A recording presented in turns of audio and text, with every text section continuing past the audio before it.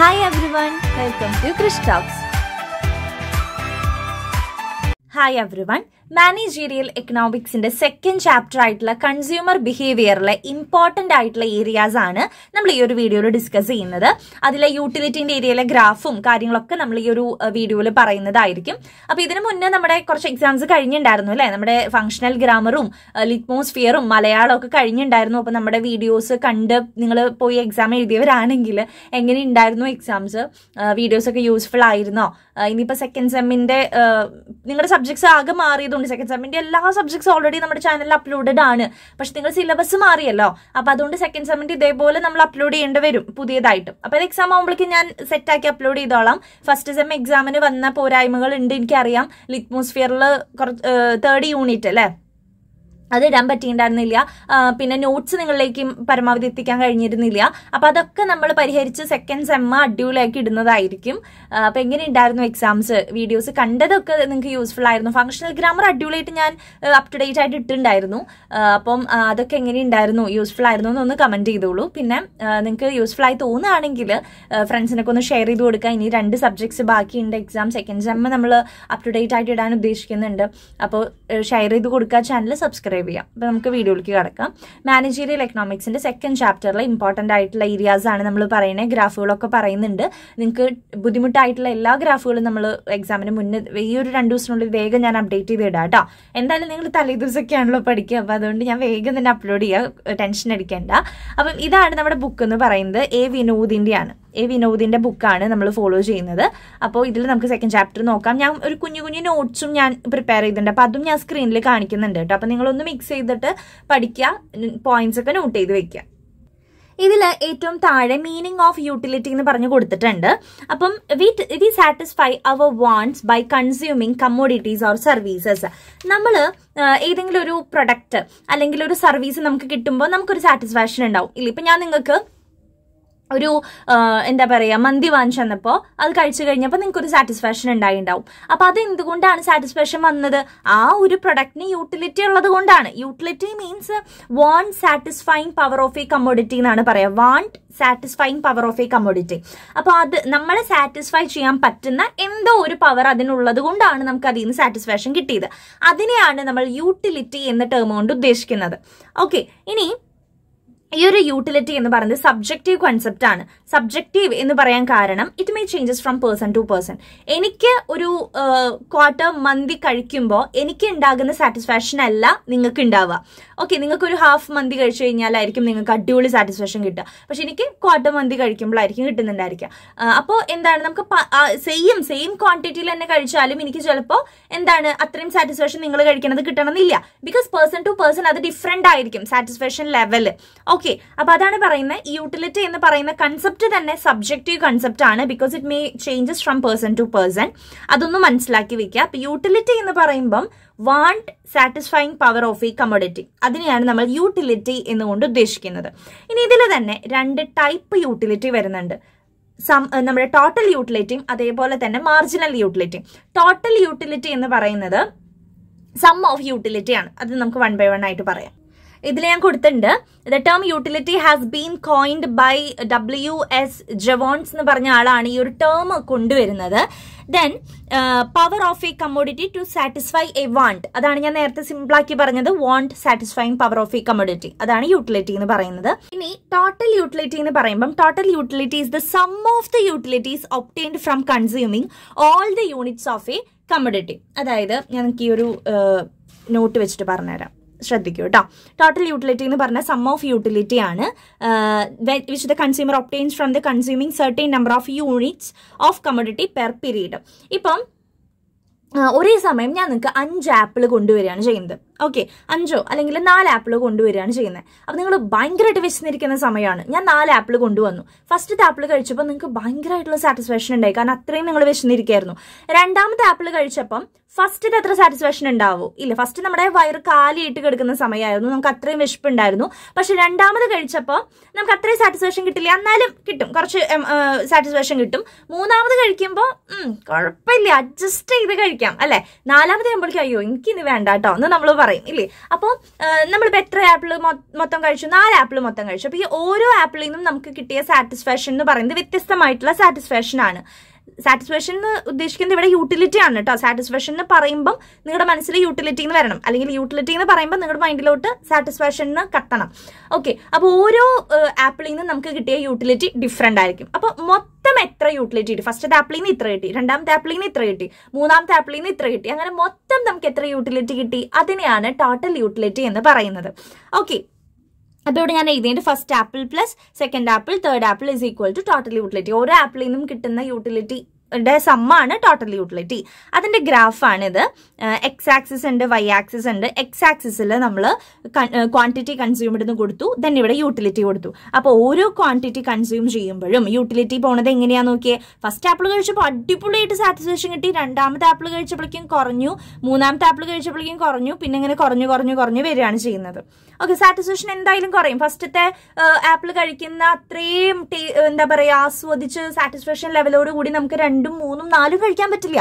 That means ഇവിടെ കുറഞ്ഞു വരുന്നു. മനസ്സിലായില്ലേ? അപ്പം ഇതാണ് ടോട്ടൽ യൂട്ടിലിറ്റി എന്ന് പറയുന്നത്. ഇനി രണ്ടാമത്തേതാണ് മാർജിനൽ യൂട്ടിലിറ്റി. യൂട്ടിലിറ്റിയുടെ താഴെ വരുന്ന 2 ആൾക്കാരാണ് total utility and marginal utility. Marginal means additional. അപ്പോൾ മാർജിനൽ യൂട്ടിലിറ്റി എന്ന് പറഞ്ഞാൽ അഡീഷണൽ യൂട്ടിലിറ്റി ആണ്. അതായത് marginal utility is the utility of N additional unit. It refers to the utility derived from the last unit of A commodity consumed. അതായത് ഇപ്പം ഫസ്റ്റത്തെ apple കഴിച്ചപ്പോൾ നിങ്ങൾക്കൊരു 50 യൂട്ടിലിറ്റി കിട്ടിയെന്ന് വിചാരിക്കുക കേട്ടോ, അസ്യൂം ചെയ്യുക. ഫസ്റ്റത്തെ ആപ്പിൾ കഴിച്ചപ്പോൾ ബിക്കോസ് നിങ്ങൾ അത്രയും എന്താ പറയുക വിശന്നിരിക്കുന്ന ടൈം ആയിരുന്നു, അതുകൊണ്ട് നിങ്ങൾക്ക് 50 യൂട്ടിലിറ്റി 50 സാറ്റിസ്ഫാക്ഷൻ നിങ്ങൾക്ക് കിട്ടിയെന്ന് വിചാരിക്കുക. രണ്ടാമത്തെ ആപ്പിൾ കഴിച്ചപ്പോൾ നിങ്ങൾക്ക് 50 കിട്ടണമെന്നുണ്ടോ? ഇല്ല, കാരണം നിങ്ങളൊന്ന് ഓക്കെ ആയി. അപ്പോൾ നിങ്ങൾക്ക് രണ്ടാമത്തെ ആപ്പിൾ കഴിക്കുമ്പോൾ കിട്ടാൻ പോകുന്നത് 40 യൂട്ടിലിറ്റി ആയിരിക്കും. അപ്പോൾ നിങ്ങൾക്ക് ഇപ്പം മൊത്തം എത്ര കിട്ടി? 50ഉം 40ഉം കൂട്ടിയിട്ട് 90 യൂട്ടിലിറ്റി നിങ്ങൾക്ക് മൊത്തം കിട്ടി. ദാറ്റ് മീൻസ് അതാണ് ടോട്ടൽ യൂട്ടിലിറ്റി. പക്ഷെ മാർജിനൽ യൂട്ടിലിറ്റി എന്ന് പറഞ്ഞാൽ ആദ്യം കഴിച്ചിട്ട് പിന്നെ രണ്ടാമത് കഴിച്ചപ്പോൾ നിങ്ങൾക്ക് എക്സ്ട്രാ കിട്ടിയ യൂട്ടിലിറ്റിയാണ്. ആദ്യം കഴിച്ചപ്പോൾ 50 കിട്ടി, രണ്ടാമത് കഴിച്ചപ്പോൾ 40 കിട്ടി. അപ്പോൾ ആ 40 രണ്ടാമത് അഡീഷണലി നിങ്ങൾക്ക് കിട്ടിയ യൂട്ടിലിറ്റിയാണ് മാർജിനൽ യൂട്ടിലിറ്റി. അപ്പോൾ നമ്മുടെ ഈ ഒരു എക്സാമ്പിളിന്റെ കേസിൽ 40 ആണ് നമ്മുടെ അഡീഷണൽ യൂട്ടിലിറ്റി എന്ന് പറയുന്നത്. അതായത് ലാസ്റ്റ് നിങ്ങൾ കൺസ്യൂം ചെയ്തത് രണ്ടാമത്തെ ആപ്പിൾ ആണ് അല്ലെ. അപ്പൊ ലാസ്റ്റ് കൺസ്യൂം ചെയ്തതെന്ന് നിങ്ങൾക്ക് കിട്ടിയ യൂട്ടിലിറ്റിയാണ് മാർജിനൽ യൂട്ടിലിറ്റി എന്ന് പറയുന്നത്. ക്ലിയർ ആയല്ലോ? ഇനി ഞാൻ ഒരു ടേബിളൊക്കെ നിങ്ങൾക്ക് കാണിച്ചു തരാം, അപ്പം മനസ്സിലാവും. ഈ ഒരു ടേബിൾ നോക്കുക കേട്ടോ. ഇതില് ഈ ഒരു സൈഡിൽ ഇക്വേഷൻ ഉണ്ടല്ലോ, അത് നിങ്ങൾ നോക്കിയില്ലേലും കുഴപ്പമില്ല. ഞാൻ ഇപ്പം നെറ്റിനും കൂടി പ്രിപ്പയർ ചെയ്യുന്നതുകൊണ്ട് അതിന്റെ ഒന്ന് എഴുതി അഡീഷണൽ ആയിട്ടുള്ള പോയിന്റ്സ് എഴുതി വെച്ചത്, അത് നിങ്ങൾക്ക് പഠിച്ചില്ലെങ്കിലും കുഴപ്പമൊന്നുമില്ല കേട്ടോ. അപ്പം ഇത് ഒന്നാമത്തെ ആപ്പിൾ നമ്മൾ കഴിച്ചപ്പോൾ നമുക്ക് അതിൽ നിന്ന് കിട്ടിയ ടോട്ടൽ യൂട്ടിലിറ്റി എന്ന് പറയുന്നത് 6 ആയിരുന്നു. ഒന്നാമത്തെ ആപ്പിൾ കഴിച്ചപ്പോൾ 6 യൂട്ടിലിറ്റിയാണ് നമുക്ക് കിട്ടിയത്. അപ്പം മാർജിനൽ യൂട്ടിലിറ്റി അവിടെ 6 തന്നെയാണ്. ഫസ്റ്റത്തെ കേസിൽ 6 തന്നെയായിരിക്കും. രണ്ടാമത് ആപ്പിൾ കഴിച്ചപ്പോൾ നമുക്ക് കിട്ടിയ മൊത്തം യൂട്ടിലിറ്റി എന്ന് പറയുന്നത് 10 ആണ്. അതായത് ആദ്യത്തെ 6ഉം പിന്നെ ഇപ്പോൾ ഒരു 4ഉം കൂടി കിട്ടിയിട്ടുണ്ടെന്ന് വിചാരിക്കുക. അപ്പം മൊത്തം എത്ര കിട്ടി?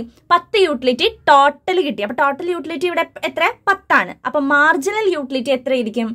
അവസാനം കൺസ്യൂം ചെയ്തതിന് കിട്ടിയതാണ് മാർജിനൽ യൂട്ടിലിറ്റി. അവസാനം കൺസ്യൂം ചെയ്തത് രണ്ടാമത്തെ ആപ്പിളിൽ നിന്ന് എത്രയും നമുക്ക് കിട്ടിയിട്ടുള്ളൂ? 4 കിട്ടിയിട്ടുള്ളൂ. ആദ്യത്തേന്ന് 6 കിട്ടിയ, രണ്ടാമത്തേന്ന് 4 കിട്ടിയിട്ടുള്ളൂ. അപ്പൊ അതാണ് ഇവിടുത്തെ മാർജിനൽ യൂട്ടിലിറ്റി 4. ഓക്കെ, ഇനി മൂന്നാമത്തെ കേസ് നോക്കിയേ. മൂന്നാമത്തെ കേസിൽ നമുക്ക് ടോട്ടൽ യൂട്ടിലിറ്റി 12 കിട്ടിയിട്ടുണ്ട്. അതെങ്ങനെയാ? ഫസ്റ്റത്തേന്ന് 6ഉം പിന്നത്തെ കൺസ്യൂം ചെയ്തപ്പോൾ 4 കിട്ടിയിട്ടില്ല. അപ്പൊ 6 + 4 + 2, മൂന്നാമത്തെ 2 കിട്ടിയിട്ടുള്ളൂ. അപ്പം 6 + 4 + 2 12 ആണ് മൂന്നാമത് നമ്മൾ ആപ്പിൾ കഴിച്ചപ്പോൾ നമുക്ക് കിട്ടിയ യൂട്ടിലിറ്റി. ദെൻ അപ്പൊ മാർജിനൽ യൂട്ടിലിറ്റി അത് അവസാനം കഴിച്ചതിന് കിട്ടിയത് എത്രയാ? 2 മാത്രമേ കിട്ടിയത് നമുക്ക്. അപ്പൊ ആ 2 ആണ് മാർജിനൽ യൂട്ടിലിറ്റി. ഇതിവിടെ ഈ 10ഉം 12ഒക്കെ ആഡ് ചെയ്ത് കിട്ടിയതാണ് കേട്ടോ. നമുക്ക് ഇപ്പം ആദ്യത്തെ ആപ്പിൾ കഴിച്ചപ്പോൾ 6, രണ്ടാമത്തെ ആപ്പിൾ കഴിച്ചപ്പോൾ ശരിക്കും 4 കിട്ടിയിട്ടുള്ളൂ. അപ്പൊ 6ഉം 4ഉം കൂട്ടിയിട്ടാണ് ഇവിടെ 10 കിട്ടിയത്. ദെൻ മൂന്നാമത് കഴിച്ചപ്പോൾ 2 ആണ് കിട്ടിയത്. ഓക്കെ, ദെൻ ആ ഒരു 10ഉം 2ഉം കൂട്ടിയിട്ടാണ് ഇവിടെ 12 വന്നേക്കുന്നത്. അപ്പൊ അവസാനം കഴിച്ചതിന് 2 കിട്ടിയതിന് 2 ആണ് നമ്മളിവിടെ മാർജിനൽ യൂട്ടിലിറ്റി ആയിട്ട് എഴുതി വെച്ചിരിക്കുന്നത്. ക്ലിയർ ആയെന്ന് ഞാൻ വിചാരിക്കുന്നു. അപ്പൊ ഇതാണ് ടോട്ടൽ യൂട്ടിലിറ്റി മാർജിനൽ യൂട്ടിലിറ്റിന്റെ കേസ്. ഇനി ഇവർ 2 പേരും വരുന്ന ഒരു ഗ്രാഫ് ഇവിടേക്ക് നോക്കുക നിങ്ങൾ. ടോട്ടൽ യൂട്ടിലിറ്റി ഞാൻ നിങ്ങളുടെ അടുത്ത് ഓൾറെഡി പറഞ്ഞു. നമ്മളിങ്ങനെ ആദ്യം കഴിക്കുമ്പോൾ ഹൈ ആയിരിക്കും, പിന്നെ കുറഞ്ഞു വരും. മാർജിനൽ യൂട്ടിലിറ്റി നിങ്ങൾ നോക്കിയേ, ആദ്യം നമ്മൾ മാർജിനൽ യൂട്ടിലിറ്റി എന്ന് വെച്ചാൽ അഡീഷണൽ യൂട്ടിലിറ്റി കുറഞ്ഞു വരില്ലേ ചെയ്തേ. അതായത് ആദ്യം 6 ആയിരുന്നു, പിന്നെ 4 കിട്ടിയുള്ളൂ, പിന്നത്തെ ആപ്പിൾ കഴിച്ചപ്പോൾ 2 കിട്ടിയുള്ളൂ, പിന്നത്തെ ആപ്പിൾ കഴിച്ചപ്പോൾ ഒന്നും കിട്ടിയില്ല. കാരണം നമ്മൾ കഴിക്കാൻ സമ്മതിച്ചില്ലേ, നമുക്ക് വയർ ഫുള്ളായിട്ട് അല്ലേ. അപ്പൊ അത് കുറഞ്ഞു വരികയാണ് ചെയ്തത്. അതാണ് ഇവിടെ കാണിച്ചിരിക്കുന്നത്. കുറഞ്ഞു വന്നിട്ട് 0 പോയി, ഇനി തരാന്ന് വെച്ചാൽ നെഗറ്റീവ് ആവും. അപ്പോൾ കുറഞ്ഞ് നെഗറ്റീവിലോട്ട് പോകുന്ന ആ ഒരു സെക്ഷനാണ് മാർജിനൽ യൂട്ടിലിറ്റി. ഇങ്ങനെ കൂടിയിട്ട് പിന്നെ കുറയുന്നതാണ് ടോട്ടൽ യൂട്ടിലിറ്റി. അപ്പൊ ഈ ഒരു ഗ്രാഫ് കൂടി ഒന്ന് നോക്കുക. ഈ ഒരു പോയിന്റിനെ സ്ലോപ്പ് ഓഫ് ടോട്ടൽ യൂട്ടിലിറ്റി അല്ലെങ്കിൽ സാച്ചുറേഷൻ പോയിന്റ് എന്നൊക്കെയാണ് പറയാ. അത് നിങ്ങൾക്ക് പഠിക്കാനില്ല. ഞാനിത് നെറ്റിന് പ്രിപ്പയർ ചെയ്യുന്ന നോട്ട്ബുക്കാണ്. അപ്പോൾ നമ്മൾ എന്താ പറയാ, ഡിഗ്രിയിലെ ഫസ്റ്റ് സെം മുതൽ എല്ലാ സബ്ജക്ട്സും വരും ഞങ്ങൾക്ക് നെറ്റിന് പഠിക്കാനായിട്ട്. അപ്പോൾ എക്കണോമിക്സ് ഒക്കെ ഡീപ്പായിട്ട് പഠിക്കണം. ഇപ്പം ഇതിൽ ഈ ഒരു ഏരിയ തന്നെ കുറച്ചും കൂടി ഡീപ്പായിട്ട് ഞങ്ങൾക്ക് പഠിക്കേണ്ടതായിട്ടുണ്ട്. അപ്പോൾ അതുകൊണ്ട് ആ സെക്ഷനാണ് ഇതൊക്കെ. ഇങ്ങനത്തേക്ക് ഞങ്ങൾക്ക് ക്വസ്റ്റ്യൻ വരിക. അപ്പോൾ അതാണ് ഇതിൽ കുറച്ച് അഡീഷണൽ പോയിന്റ്സ് ഉള്ളത്. അപ്പോൾ ഞാൻ പറയാം, നിങ്ങൾ ഇത് നോക്കണ്ടെന്ന് ഞാൻ പറയാം കേട്ടോ. അപ്പം ഈ ഗ്രാഫ് എന്തായാലും നിങ്ങൾക്ക് യൂസ്ഫുൾ ആണ്. നമ്മുടെ ടെക്സ്റ്റ് ബുക്കിലുണ്ട് ഈ ഒരു ഗ്രാഫ്. അപ്പോൾ നിങ്ങൾ ഇതൊന്ന് വരച്ചു വെച്ചോളൂ. എക്സാമിന് നിങ്ങളുടെ അടുത്ത് എന്താണ് യൂട്ടിലിറ്റി എന്ന് ചോദിക്കുക, അല്ലെങ്കിൽ ടൈപ്സ് ഓഫ് യൂട്ടിലിറ്റി ഒക്കെ ചോദിക്കാന്ന് വെച്ചാൽ ഡെഫിനറ്റ്ലി നിങ്ങൾ ഈ ഒരു ഗ്രാഫ് വരച്ചു വെക്കാനായിട്ട് ശ്രമിക്കാം. മനസ്സിലായെന്ന് വിചാരിക്കുന്നു. ഇനി നമ്മുടെ ഈ ഒരു യൂട്ടിലിറ്റിന്റെ 2 അപ്രോച്ചസ് ആണ്, കാർഡിനൽ യൂട്ടിലിറ്റിയും ഓർഡിനൽ യൂട്ടിലിറ്റിയും. ഇനി നമുക്ക് അത് രണ്ടും എന്താന്ന് നോക്കാം. കാർഡിനൽ യൂട്ടിലിറ്റിയിൽ പറയുന്നത്, the cardinal utility theory States that utility is measurable just as height, wait, length, temperature etcetera. Utility നമുക്ക് മെഷർ ചെയ്യാൻ പറ്റും. ഇപ്പൊ ഹൈറ്റ് നമ്മൾ 5'2" ഹൈറ്റ് അല്ലെങ്കിൽ 50 കിലോ വെയിറ്റ് എന്നൊക്കെ പറയുന്നത് പോലെ യൂട്ടിലിറ്റിയും നമുക്ക് മെഷർ ചെയ്യാൻ പറ്റും ഇൻ നമ്പേഴ്സ് ലൈക്ക് 1, 2, 3. അങ്ങനെ പറ്റുമെന്നാണ് കാർഡിനൽ യൂട്ടിലിറ്റി അപ്രോച്ചിൽ പറയുന്നത്. ഇപ്പൊ നമ്മൾ നേരത്തെ ഞാൻ ആ ടേബിൾ കാണിച്ചു തന്നപ്പോൾ ഞാൻ പറഞ്ഞു, ആദ്യം കഴിച്ചിരുന്ന 6 കിട്ടി, രണ്ടാമത് കഴിച്ചിരുന്ന 4 കിട്ടി, മൊത്തം 10 കിട്ടി, അങ്ങനെ പറഞ്ഞല്ലോ. അപ്പൊ അത് മെഷർ ചെയ്യാൻ പറ്റും. Utility that we can measure എന്ന് പറയുന്നതാണ് കാർഡിനൽ യൂട്ടിലിറ്റി അപ്രോച്ച് എന്ന് പറയുന്നത്. ഓക്കെ, അത്രേ ഉള്ളൂ. Utility can be measured in utils. ആ ഒരു ടേമിൽ നമുക്ക് മെഷർ ചെയ്യാനായിട്ട് പറ്റും എന്നാണ് പറയുന്നത്. അതിന്റെ അസംഷൻസും ലിമിറ്റേഷൻസും നിങ്ങൾ നോക്കണം കേട്ടോ. ഞാൻ ടേം പറഞ്ഞു പോവാണ്. ഇനി കാർഡിനൽ യൂട്ടിലിറ്റിയിലേക്ക് കടക്കുന്നതിന് മുന്നേ നമുക്ക് കുറച്ച് കാര്യം നോക്കാണ്ട്. ഇനി നമ്മൾ ഒരു പ്രൊഡക്റ്റ് കൺസ്യൂം ചെയ്ത് കഴിഞ്ഞാൽ നമുക്ക് മാക്സിമം സാറ്റിസ്ഫാക്ഷൻ കിട്ടുന്ന ഒരു പോയിന്റ് ഉണ്ടാവും. അതായത് ഇപ്പൊ നമ്മൾ ആപ്പിളിന്റെ കേസ് ആണെച്ചാൽ ആദ്യത്തെ ആപ്പിൾ കഴിച്ചപ്പോഴായിരിക്കും നമ്മൾ മാക്സിമം സാറ്റിസ്ഫാക്ഷൻ, അല്ലെങ്കിൽ രണ്ടാമത്തെ ആപ്പിളും കൂടി കഴിച്ചപ്പോൾ നമ്മുടെ സാറ്റിസ്ഫാക്ഷന്റെ മാക്സിമത്തിൽ നമ്മൾ എത്തിയിട്ടുണ്ടായിരിക്കും. ആ മാക്സിമത്തിൽ എത്തിയ പോയിന്റിനെ നമ്മൾ പറയുന്ന പേരാണ് കൺസ്യൂമേഴ്സ് ഇക്വിലിബ്രിയം എന്നുള്ളത്. അപ്പൊ ആ ഒരു കൺസ്യൂമേഴ്സ് ഇക്വിലിബ്രിയം പോയിന്റ്, ഓക്കെ, ആ ഒരു point in short the position of maximum satisfaction implies consumers equilibrium position. നമ്മൾ പറഞ്ഞു മാക്സിമം സാറ്റിസ്ഫാക്ഷൻ കിട്ടുന്നതാണ് കൺസ്യൂമേഴ്സ് ഇക്വിലിബ്രിയം പൊസിഷൻ എന്ന് പറയുന്നത്. Thus can be determined with the help of 3 fundamental laws. 3 fundamental law പ്രകാരം നമുക്ക് ആ ഒരു ഇക്വിലിബ്രിയം പോയിന്റ്, അതായത് കൺസ്യൂമർ എപ്പോഴാണോ മാക്സിമം യൂട്ടിലിറ്റി, മാക്സിമം സാറ്റിസ്ഫാക്ഷൻ ലെവലിൽ എത്തുന്നത്, അത് നമുക്ക് മെഷർ ചെയ്യാൻ പറ്റുമെന്നാണ് പറയുന്നത്. ആ ലോകളാണ് law of diminishing marginal utility, അതേപോലെ തന്നെ law of EQ marginal utility, പിന്നെ അതേപോലെ തന്നെ കൺസ്യൂമർ സർപ്ലസ്. ഈ 3 ടേംസിലൂടെ നമുക്ക് കൺസ്യൂമറിന്റെ ഇക്വിലിബ്രിയം പൊസിഷൻ അല്ലെങ്കിൽ മാക്സിമം സാറ്റിസ്ഫാക്ഷൻ പൊസിഷൻ നമുക്ക് ഡിറ്റർമൈൻ ചെയ്യാൻ പറ്റും എന്നാണ് പറയുന്നത്. അപ്പൊ അത് നിങ്ങളൊന്ന് നോട്ട് ചെയ്ത് വെക്കാം. അതിൽ നമുക്ക് മെയിൻ ആയിട്ട് പഠിക്കാനുള്ളത് law of diminishing marginal utility ആണ്. അതായത് ഗോസൺ എന്ന് പറഞ്ഞ ആളാണ് ഇത് ആദ്യമായിട്ട് കൊണ്ടുവരുന്നത്, ഇങ്ങനത്തെ ഒരു ഡിമിനിഷിംഗ് മാർജിനൽ യൂട്ടിലിറ്റി. ഇതിൽ അദ്ദേഹം പറയുന്നത് നമ്മൾ ഓരോ യൂണിറ്റ് അത് നമ്മൾ കൺസ്യൂം ചെയ്യും തോറും നമ്മുടെ സാറ്റിസ്ഫാക്ഷൻ ലെവൽ കുറഞ്ഞു വരികയാണ്. ഇതിപ്പോ ഈ ഒരു ഗ്രാഫിൽ മാർജിനൽ യൂട്ടിലിറ്റിന്റെ കേസ് നമ്മൾ പറഞ്ഞു, ഓരോ തവണ നമ്മൾ കൺസ്യൂം ചെയ്യുമ്പോഴും കുറഞ്ഞു വരികയാണ് ചെയ്തത്. ഇപ്പൊ ഫസ്റ്റത്തെ നമ്മൾ കൺസ്യൂം ചെയ്തപ്പോൾ 6 മാർജിനൽ യൂട്ടിലിറ്റി കിട്ടി, പിന്നെ 4 കിട്ടി, പിന്നെ 2 കിട്ടി, പിന്നെ 0 കിട്ടി, പിന്നെയും കൺസ്യൂം ചെയ്യാൻ നെഗറ്റീവിലോട്ട് പോയേനെ. സോ ഇത് കുറഞ്ഞു ഡിമിനിഷിംഗ് എന്ന് പറഞ്ഞു കഴിഞ്ഞാൽ കുറഞ്ഞു വരിക, മാർജിനൽ യൂട്ടിലിറ്റി കുറഞ്ഞു വരുന്നതായിട്ട് നമുക്ക് കാണാം. അപ്പോൾ ഓരോ യൂണിറ്റ് പർച്ചേസ് ചെയ്യുമ്പോഴും അവരുടെ സാറ്റിസ്ഫാക്ഷൻ ലെവൽ യൂട്ടിലിറ്റി കുറഞ്ഞു വരുന്നതായിട്ട് കാണാം എന്നാണ് ഗോസൺ എന്ന് പറഞ്ഞ ആള് പറയുന്നത്. അപ്പൊ ആ ലോ ആണ് നമ്മുടെ law of diminishing marginal utility എന്ന് പറയുന്നത്. ക്ലിയർ ആയോ? അപ്പൊ നമ്മുടെ ടെക്സ്റ്റ് ബുക്കിൽ ഒരു ഗ്രാഫ് കൊടുത്തിട്ടുണ്ട്. ടോട്ടൽ യൂട്ടിലിറ്റിയും മാർജിനൽ യൂട്ടിലിറ്റിയും റെപ്രസെന്റ് ചെയ്യുന്ന ഗ്രാഫാണ്. ഇപ്പൊ ഡിമിനിഷിംഗ് മാർജിനൽ യൂട്ടിലിറ്റി ചോദിച്ചു കഴിഞ്ഞാൽ നിങ്ങൾ ഈ ഗ്രാഫ് തന്നെയാണ് വരച്ചു വെക്കേണ്ടത് കേട്ടോ. ഈ ഒരു ഗ്രാഫ് തന്നെയാണ് ആക്ച്വലി നമ്മുടെ ഇതിനെ എന്താ പറയുക ഡിമിനിഷിംഗ് മാർജിനൽ യൂട്ടിലിറ്റിനെ പറയുന്നതും. അപ്പൊ ഇതൊന്ന് വരച്ചു വെച്ച് കൊടുത്താൽ മതി. അപ്പൊ നമുക്ക് എന്നിട്ട് നിങ്ങൾ എക്സ്പ്ലെയിൻ ചെയ്യുക. ഇതാണ് ഇപ്പൊ ഡിമിനിഷിംഗ് മാർജിനൽ യൂട്ടിലിറ്റി നമുക്ക് ഇവിടെ കാണാൻ സാധിക്കും. ബിക്കോസ് മാർജിനൽ യൂട്ടിലിറ്റി ഡിമിനിഷ് ആയി നെഗറ്റീവിലോട്ട് വരുന്നത് കാണാൻ സാധിക്കും. ബിക്കോസ് ഓരോ യൂണിറ്റ് നമ്മൾ കൺസ്യൂം ചെയ്യുമ്പോഴും നമ്മുടെ സാറ്റിസ്ഫാക്ഷൻ ലെവൽ കുറയാണ് ചെയ്യുന്നത് എന്നൊക്കെ പറഞ്ഞ് നിങ്ങൾ എഴുതണം. ഓക്കെ, ഇനി ഇവർ തമ്മിലുള്ള ഡിഫറൻസ് നോക്കി നിങ്ങൾ. മാർജിനൽ യൂട്ടിലിറ്റി എന്ന് പറഞ്ഞു കഴിഞ്ഞാൽ ഡിക്ലൈൻ ആണ്, അത് കുറഞ്ഞ് നെഗറ്റീവിലോട്ട് പോകുന്നത് കാണാം. ടോട്ടൽ യൂട്ടിലിറ്റി എന്ന് പറഞ്ഞു കഴിഞ്ഞാൽ ഇൻക്രീസ് ചെയ്തിട്ട് പിന്നെ കുറയുന്നതാണ്, അല്ലെ? ഇൻക്രീസ് ചെയ്തിട്ട് പിന്നെ കുറയുന്നതായിട്ടാണ് നമുക്ക് കാണാൻ സാധിക്കുന്നത്. മാർജിനൽ യൂട്ടിലിറ്റി എത്തുന്നത് 0യിലാണ് എത്തുന്നത്, പക്ഷേ ടോട്ടൽ യൂട്ടിലിറ്റി മാക്സിമത്തിലാണ് എത്തുന്നത്. ഞാനത് രണ്ടും വെച്ചിട്ട് ഞാൻ പറഞ്ഞുതരാം. പറയുമ്പോൾ നിങ്ങൾ സൈഡിലുള്ള ഗ്രാഫ് കൂടി നോക്കിക്കോളൂ കേട്ടോ. അതായത് ടോട്ടൽ യൂട്ടിലിറ്റി മാക്സിമം പോയിന്റിൽ എത്തുന്നുണ്ട്, മാർജിനൽ യൂട്ടിലിറ്റി 0യിലാണ് എത്തുന്നത്. പിന്നെ ടോട്ടൽ യൂട്ടിലിറ്റി ഇൻക്രീസ് ചെയ്തിട്ട് പിന്നെ കുറയുന്നതാണ് നമ്മൾ കാണുന്നത്. മാർജിനൽ യൂട്ടിലിറ്റി കുറഞ്ഞുകൊണ്ടേയിരിക്കുകയാണ് ചെയ്യുന്നത്, താഴോട്ട് പോയാൽ കുറയാന്നാണ് അർത്ഥം. പിന്നെ ഇത് ബിക്കം നെഗറ്റീവ് ആവുന്നുണ്ട് മാർജിനൽ യൂട്ടിലിറ്റി, പക്ഷെ total utility decline from the മാക്സിമത്തിൽ എത്തിയിട്ടാണ് കുറയുന്നത്, അല്ലെ? ടോട്ടൽ യൂട്ടിലിറ്റി ഇതേ നോക്കിയേ, മാക്സിമത്തിൽ എത്തിയിട്ട് പിന്നെ കുറയുന്നു, അത് പെട്ടെന്ന് നെഗറ്റീവിലോട്ടൊന്നും പോവില്ല. പക്ഷെ മാർജിനൽ യൂട്ടിലിറ്റി ഒറ്റയടിക്ക് 0യിലേക്ക് എത്തി പിന്നെ നെഗറ്റീവിലോട്ട്, അതായത് എക്സ് ആക്സിസിന്റെ പുറത്തേക്ക് വന്ന നെഗറ്റീവാണ്. അപ്പൊ നെഗറ്റീവിലോട്ട് പോകുന്നത് നമുക്ക് കാണാനായിട്ട് സാധിക്കും. ഓക്കെ, ഇനി നമ്മൾ എന്താണ് കൺസ്യൂമർ സർപ്ലസ് എന്നൊന്ന് പറയുന്നുണ്ട്. കൺസ്യൂമർ സർപ്ലസ് എന്ന് പറഞ്ഞു കഴിഞ്ഞാൽ thus we get extra or surplus satisfaction over and above the price we pay.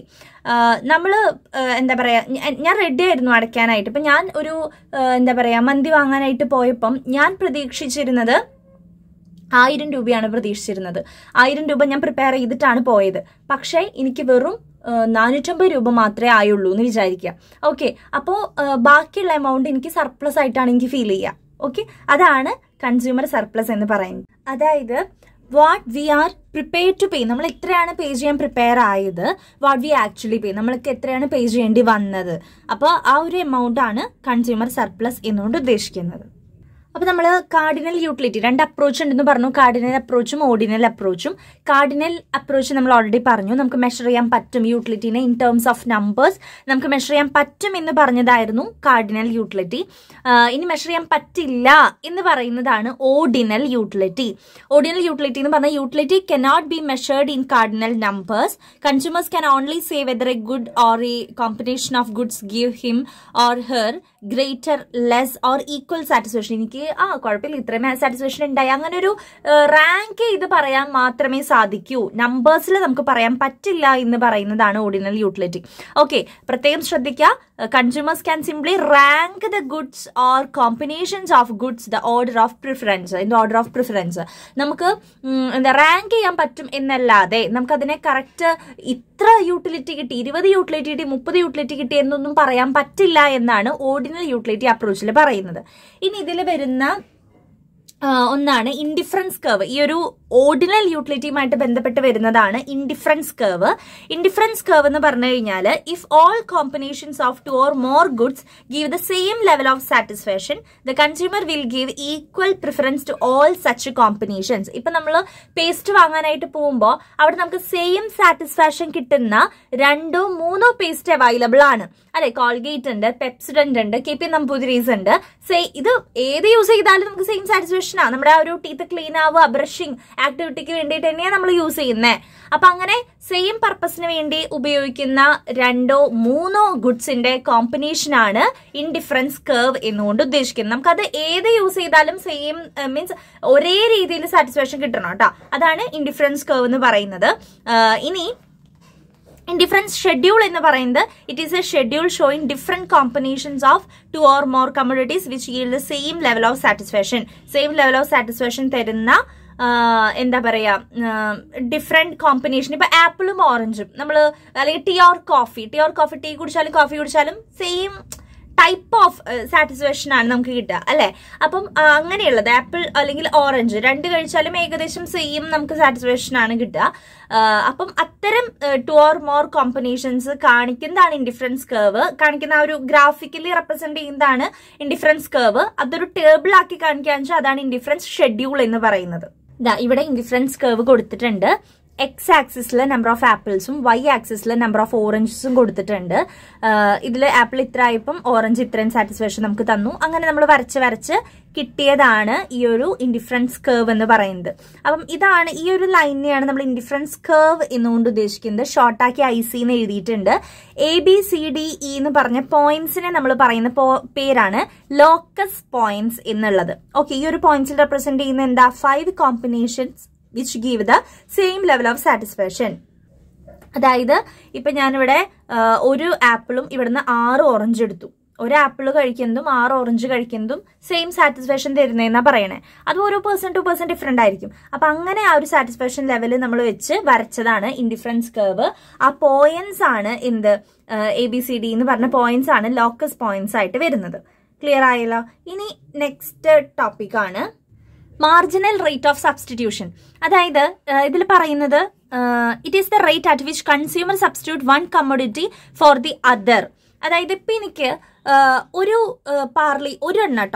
ഒരു പാർലിജി ബിസ്ക്കറ്റ് കഴിക്കുമ്പോൾ എനിക്ക് കുറച്ച് സാറ്റിസ്ഫാക്ഷൻ കിട്ടി. അതേ സമയത്ത് ഞാൻ 3 ഓറിയോ ബിസ്ക്കറ്റ് കഴിച്ചു. അപ്പൊ ഈ എന്താ പറയാ 3 ഓറിയോ ബിസ്ക്കറ്റ് കഴിക്കുന്നതും ഒരു പാർലേജി ബിസ്ക്കറ്റ് കഴിക്കുന്നതും എനിക്ക് സെയിം സാറ്റിസ്ഫാക്ഷൻ ആണെന്നാ പറയണേ. മനസ്സിലായ? അതായത് പാർലേജി എനിക്ക് അത്രയും ഇഷ്ടമുള്ളതുകൊണ്ട് ഞാൻ ഒരെണ്ണം കഴിച്ചപ്പോഴേക്കും ഞാൻ സാറ്റിസ്ഫൈഡ് ആയി. പക്ഷെ ഓറിയോ എനിക്ക് അത്ര ഇഷ്ടമില്ലാത്തതുകൊണ്ട് 3 എണ്ണം കഴിക്കുമ്പോഴൊക്കെ എനിക്ക് ആ ഒരു സാറ്റിസ്ഫാക്ഷൻ കിട്ടുള്ളൂ. ഒരു പാർലേജിയുടെ അത്രയ്ക്കുള്ള സാറ്റിസ്ഫാക്ഷൻ കിട്ടണത് 3 എണ്ണം കഴിക്കുമ്പോഴാണ്. മനസ്സിലായോ? അപ്പോ ഇവിടെ 1ഉം ഇവിടെ 3ഉം വേണ്ടി വന്നു ആ ഒരു സാറ്റിസ്ഫാക്ഷൻ ലെവല് ഈക്വൽ ആക്കാൻ വേണ്ടിയിട്ട്. അതാണ് ഇവിടെ ഉദ്ദേശിക്കുന്നത്. ചിലപ്പോ നമുക്ക് എന്താണ്, അതുകൊണ്ട് തന്നെ എനിക്ക് വാങ്ങാനായിട്ട് പോകുമ്പോൾ, ഇപ്പൊ പീസസ് ആയിട്ട് വാങ്ങാനായിട്ട് പോകുമ്പോൾ 5 എന്ത് വാങ്ങേണ്ടി വരും? ഓറിയോ വാങ്ങേണ്ടി വരും. 2 പാർലേജിക്ക് വേണ്ടിയിട്ട് എനിക്ക് 6 അല്ലെങ്കിൽ 5 ഓറിയോ എനിക്ക് വാങ്ങേണ്ടതായിട്ട് വരികയാണ് ചെയ്യുന്നത്. അപ്പൊ ആ ഒരു കണക്ക് നിങ്ങൾക്ക് മനസ്സിലായിണ്ടാവും എന്ന് വിചാരിക്കുന്നു. ഇനി ഇവിടെ ഒരു ഗ്രാഫ് കൊടുത്തിട്ടുണ്ട്. അപ്പം മാർജിനൽ റേറ്റ് ഓഫ് സബ്സ്റ്റിറ്റ്യൂഷൻ എന്ന് പറയുമ്പോൾ ഒന്നിന് പകരം മറ്റൊന്ന് നമ്മൾ സബ്സ്റ്റിറ്റ്യൂട്ട് ചെയ്യാണ് ചെയ്യുന്നത്, അല്ലെ? കുറച്ചും കൂടി ക്ലിയർ ആവാൻ ഈ ഒരു ഗ്രാഫ് നോക്കാം. ഈ ഒരു മാർജിനൽ റേറ്റ് ഓഫ് സബ്സ്റ്റിറ്റ്യൂഷൻ, ഇവിടെ consumer substitute 1 apple four 5 orange or 6 orange. ഒരു ആപ്പിളാണ് എടുത്തിട്ടുള്ളത്. 6 ഓറഞ്ച് എടുക്കാൻ വേണ്ടി ഇവിടെ നിന്ന് ഞാൻ ഒരു ആപ്പിൾ എടുത്തുള്ളൂ. ഒരു ആപ്പിൾ എടുത്തപ്പോഴേക്കും എനിക്ക് നല്ല സാറ്റിസ്ഫാക്ഷൻ കിട്ടി. പക്ഷെ ആ സാറ്റിസ്ഫാക്ഷനിൽ എത്താൻ എനിക്ക് 6 ഓറഞ്ച് എടുക്കേണ്ടി വരും. കാരണം എനിക്ക് ഓറഞ്ച് അത്ര ഇഷ്ടമില്ലാത്തതുകൊണ്ട് 6 എണ്ണം എടുത്താലേ എനിക്ക് ആ ഒരു 1ന്റെ ആപ്പിളിന്റെ അത്രയും സാറ്റിസ്ഫാക്ഷനിലേക്ക് എത്തുള്ളൂ. അപ്പൊ 1ന് വേണ്ടി നമ്മളിവിടെ 6 എണ്ണാണ് എടുത്തിട്ടുള്ളത്, അല്ലെ? അപ്പൊ അതാണ് മാർജിനൽ റേറ്റ് ഓഫ് സബ്സ്റ്റിറ്റ്യൂഷൻ എന്ന് പറയുന്നത്. ക്ലിയർ ആയല്ലോ? ഇനി നെക്സ്റ്റ് ആണ് അതിന്റെ ഗ്രാഫ് കാര്യങ്ങളൊക്കെ കൊടുത്തിട്ടുണ്ട് കേട്ടോ. അതൊക്കെ ഒന്ന് ജസ്റ്റ് നോക്കിക്കോളൂ. ഇത് ഗ്രാഫ് ഒന്നും വരയ്ക്കാനൊന്നും നിങ്ങൾക്ക് വരാറില്ല ഇതിന്റെ കേട്ടോ. ഇനി next diminishing marginal rate of substitution ആണ്. അതായത് it may be noted that the marginal rate of substitution is always diminishing ആണ്. It means that we add 1 or more unit of 1 commodity, we forego less and less of the other, the satisfaction remaining the same. അതായത് ഇപ്പൊ ഇവിടെ ഈ ഒരു ടേബിളിലെ example നിങ്ങൾ നോക്കുക. ഒരു ആപ്പിളിന് വേണ്ടി ഞാനിവിടെ എത്ര എടുത്തിട്ടുണ്ട്? 20 ഓറഞ്ച് എടുത്തിട്ടുള്ളത്. ഇവിടെ 2 ആപ്പിളിന് വേണ്ടി 15 എന്താണ് ഓറഞ്ച് ഞാൻ എടുത്തു. അതായത് ഞാനിവിടെ ഇപ്പൊ സബ്സ്റ്റിറ്റ്യൂട്ട് ചെയ്തപ്പോൾ ഞാൻ പറഞ്ഞു ഒരു ആപ്പിൾ എടുത്തപ്പോൾ 20 എണ്ണം എടുക്കേണ്ടി വരുന്നു. അപ്പൊ 2 ആപ്പിൾ എടുക്കാം. അപ്പൊ എനിക്ക് 15 ഓറഞ്ച് അല്ലേ എടുക്കേണ്ടി വരുന്നുള്ളൂ. അപ്പൊ ഞാനിവിടെ കോംപ്രമൈസ് ചെയ്ത് എത്രയാ? 5. മനസ്സിലായില്ലേ? ഇനി 3 ആപ്പിൾ എടുത്തപ്പോൾ 11 എണ്ണം മതി. അപ്പൊ ഞാനിവിടെ കോംപ്രമൈസ് ചെയ്ത് എത്രയാ? 4. അപ്പൊ ഒന്ന് കൂടുതൽ എടുക്കാൻ വേണ്ടി മറ്റൊന്ന് കുറയ്ക്കുന്നു. അത് നിങ്ങൾ ആലോചിച്ചാൽ മതി. ഒരെണ്ണം കൂടുതൽ എടുക്കാൻ വേണ്ടിയിട്ട് ഇവിടെ നമ്മൾ കുറയ്ക്കുന്നു. ആ കുറയ്ക്കുന്നതാണ് മാർജിനൽ റേറ്റ് ഓഫ് സബ്സ്റ്റിറ്റ്യൂഷൻ എന്ന് പറയുന്നത്. അതെപ്പോഴും ഡിമിനിഷിംഗ് ആയിരിക്കും, കുറഞ്ഞു വരും. അതായത് ആപ്പിൾ ഞാൻ കൂടുതൽ എടുക്കും തോറും ഓറഞ്ചിന്റെ എണ്ണം ഞാൻ കുറച്ചല്ലേ വരുന്നേ, അല്ലെ? അപ്പൊ ഇവിടെ മാർജിനൽ റേറ്റ് ഓഫ് സബ്സ്റ്റിറ്റ്യൂഷനും കുറഞ്ഞു വരുന്നത് കാണാം. അതിനെയാണ് diminishing marginal rate of substitution എന്ന് പറയുന്നത്. നെക്സ്റ്റ് വരുന്നത് പ്രോപ്പർട്ടീസ് ഓഫ് ഇൻഡിഫറൻസ് കർവ് ആണ്. ഇത് എക്സാമിന് ചോദിക്കാറുള്ളതാണ്. What is indifference curve and what are the properties എന്ന് ഷോർട്ട് എസ്സേക്കൊക്കെ ചോദിക്കാറുള്ളതാണ്. അപ്പൊ നിങ്ങളത് നിർബന്ധമായിട്ടും പഠിച്ചു വെക്കുക. ഇൻഡിഫറൻസ് കർവ് എന്താണെന്ന് എഴുതുക, അതിന്റെ ഒരു ഗ്രാഫ് വരച്ച് കാണിച്ചു കൊടുക്കുക കർവിന്റെ. അതിനുശേഷം 1 by 1 പ്രോപ്പർട്ടീസ് ഇതേപോലെ വിത്ത് ഗ്രാഫ് നിങ്ങൾ വരച്ച് കാണിക്കണം. ഒന്നാമത്തെ പ്രോപ്പർട്ടി പറയുന്നത് indifference curve slopes downward from left to right ആയിരിക്കും. ലെഫ്റ്റ് ടു റൈറ്റ് ഡൗൺവേർഡ് ആയിരിക്കും ഇൻഡിഫറൻസ് കർവ് എന്ന് പറയുന്നുണ്ട്. നിങ്ങൾ നോക്കിയേ, കണ്ടോ? ലെഫ്റ്റിൽ നിന്ന് റൈറ്റിലോട്ട് ഡൗൺവേർഡ് ആയിട്ട് സ്ലോപ്പ് ചെയ്ത് പോയേക്കാണ്. അപ്പൊ അങ്ങനെയാണ് ഇൻഡിഫറൻസ് കർവ് ഉണ്ടാവുക. പിന്നെ അതേപോലെ തന്നെ നെഗറ്റീവ് സ്ലോപ്പ് ആയിരിക്കും. എന്താണ്? താഴോട്ടല്ലേ? അപ്പൊ നെഗറ്റീവ് സ്ലോപ്പ് ആയിരിക്കും. ഇതൊക്കെ കാരണം diminishing marginal rate of substitution ആണ് കേട്ടോ. അതുകൊണ്ടാണ് ഇങ്ങനെ നെഗറ്റീവ് സ്ലോപ്പ് ആൻഡ് ഡൗൺവേർഡ് ഒക്കെ ആയിട്ടുള്ളത്. പിന്നെ എന്താണ്? ഈ ഒരു കോൺവെക്സ് ടു ദ ഒറിജിൻ ആയിരിക്കും. അതിന്റെ ഷേപ്പ് ശരിക്കും കോൺവെക്സ് ടു ദി ഒറിജിൻ ആയിരിക്കും. പിന്നെ ഒരിക്കലും ഇൻഡിഫറൻസ് കർവുകൾ ഇപ്പൊ ഒരെണ്ണത്തിൽ തന്നെ 2-3 ഇൻഡിഫറൻസ് കർവ് ഒക്കെ കാണിക്കാം നമുക്ക്, പക്ഷെ ഇതൊന്നും ഇന്റർസെക്ട് ചെയ്യില്ല എന്നാണ് പറയുന്നത്. ഓക്കെ, ഇനി നെക്സ്റ്റ് ഇത് പാരലൽ ആയിട്ട് ഇങ്ങനെ പാരലൽ ആയിട്ടും ഇൻഡിഫറൻസ് കർവ് വരില്ല.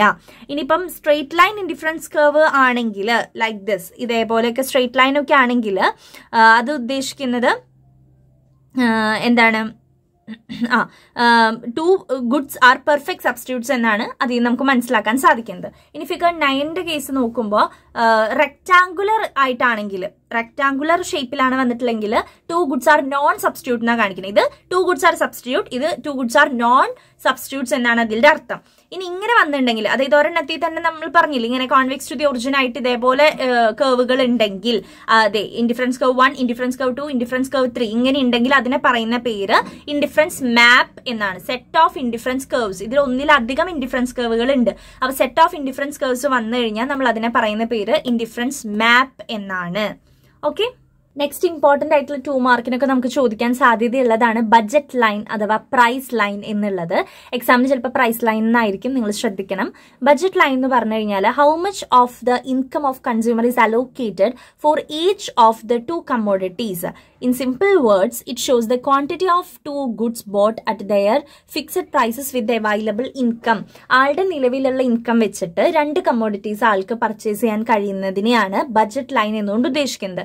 ഇപ്പോൾ ഒരു ഉദാഹരണം പറയുകയാണെങ്കിൽ, എന്റെ ഇൻകം 1000 രൂപയാണെന്ന് വിചാരിക്കാം. എനിക്ക് 2 പ്രൊഡക്ട്സ് ആണ് വാങ്ങാൻ പോകേണ്ടത്, എക്സും വൈയും. 2 പ്രൊഡക്ട്സിനെ വെച്ചിട്ടാണ് ബഡ്ജറ്റ് ലൈൻ പറയാട്ടോ എപ്പോഴും. അപ്പോൾ എക്സിന്റെ പ്രൈസ് 25 രൂപയും ഒരു എക്സിന് 25 രൂപയും ഒരു വൈക്ക് 10 രൂപയാണെന്ന് വിചാരിക്കാം. അപ്പൊ ഈ 1000 രൂപ കൊണ്ട് എനിക്കിത് വാങ്ങണം. ഒന്നില്ലെങ്കിൽ എനിക്ക് 10 രൂപയാണല്ലോ വൈക്ക്, അപ്പൊ അത് 10 × 100 1000 ആയി. അപ്പൊ എനിക്ക് 10 മീൻസ് 100 വൈ വാങ്ങാം എനിക്ക്. ഓക്കെ, ഇത് എക്സും ഇത് വൈയും ആണ്. അപ്പൊ എനിക്കിത് 100 വൈ എനിക്ക് വാങ്ങാം. അതായത് 100 × 10 1000 ആയല്ലോ. അപ്പൊ 100 വൈ വാങ്ങാം, എക്സ് ഒന്നും വാങ്ങാതിരിക്കാം എനിക്ക്. ഒന്നില്ലെങ്കിൽ അങ്ങനെ ചെയ്യാം, 40 യൂണിറ്റ്സ് അല്ലെങ്കിൽ എന്താണ് നമുക്ക് 40 യൂണിറ്റ്സ് എക്സ് വാങ്ങാം, വൈ ഒന്നും വാങ്ങാതിരിക്കാം. അല്ലെങ്കിൽ രണ്ടും ഈക്വൽ ആയിട്ട് നമുക്ക് എടുത്തിട്ട് വാങ്ങാം. അപ്പൊ ഈ ഒരു 1000 എന്നുള്ള എമൗണ്ട് വെച്ചിട്ട് എനിക്ക് എക്സും വൈയും എങ്ങനെയൊക്കെ വാങ്ങാം, അതാണ് ബഡ്ജറ്റ് ലൈനിൽ ഉദ്ദേശിക്കുന്നത്. ക്ലിയർ ആയല്ലോ? അപ്പൊ നമ്മളിങ്ങനെ ഇപ്പൊ 10 എക്സ് എടുത്തപ്പോ 25 വൈ, 20 എക്സ് എടുത്തപ്പോ 50 വൈ, അങ്ങനെ നോക്കിയിട്ട് എത്ര പല ടൈപ്പിൽ നമുക്ക് വാങ്ങാൻ പറ്റും അല്ലെ, പല കോമ്പിനേഷനിൽ നമുക്ക് വാങ്ങാനായിട്ട് പറ്റും.